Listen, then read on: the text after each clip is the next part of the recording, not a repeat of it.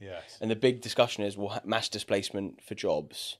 How do we balance the future of the economy of jobs with AI?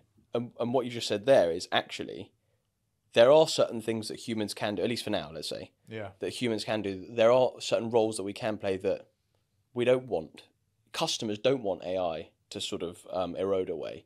And so actually the lesson there is that if you can combine the two, get people trained up with technology, right, and get businesses trained up with technology in a proactive way, there is actually a future for jobs to be created.